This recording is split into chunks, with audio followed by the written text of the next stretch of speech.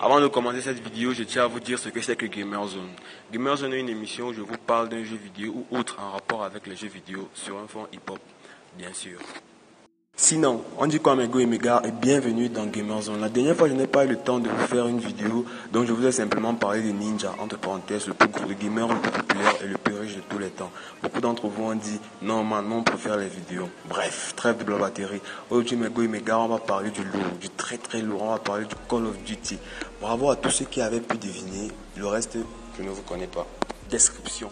Call.Of.Duty, code, est un jeu de tir à la première personne plus communément appelé First Person Shoot, FPS, développé par Ubisoft, où le but du jeu c'est simplement de tuer tous ses adversaires. Ça paraît simple.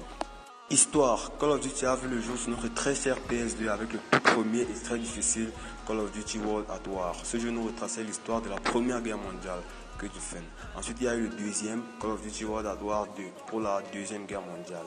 Mais Call.Of.Duty n'avait pas encore pris son envol. C'est en 2007, à la sortie de la PS3, le premier Call.Of.Duty avec un mode online, entre parenthèses, multijoueur. Je parle bien sûr du Call.Of.Duty Modern Warfare 1.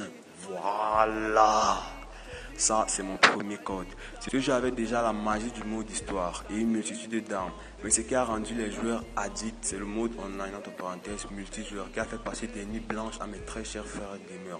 Ensuite, Ubisoft a commencé à avoir une rage wandaillante. Ils ont commencé à nous pondre des Call of Duty chaque année. MW1, MW2, Modern Warfare 1, Ghost 1, Ghost 2, etc. Sans oublier le très bon Call of Duty Black Ops 1 et 2.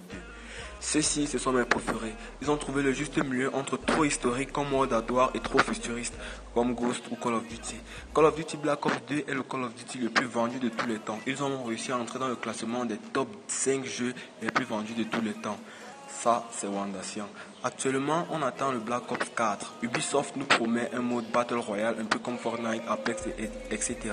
Et aussi, ils nous disent qu'il y aura une bonne grosse version PC pour les PD gamers. Désolé, je voulais dire les gamers smartphones.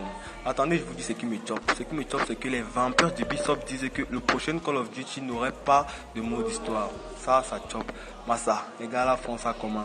Mes gars et mes gars, c'est la fin de cette vidéo de Gamerzone. Merci à tous ceux qui ont regardé. Merci à tous mes connaisseurs qui ont regardé la vidéo jusqu'à la fin. Pour ceux qui cherchent à regarder mes autres vidéos, le lien de ma chaîne YouTube est juste en haut dans la description de la vidéo. N'hésitez surtout pas à aller visiter mes autres vidéos et vous abonner à ma chaîne YouTube. Allez, peace!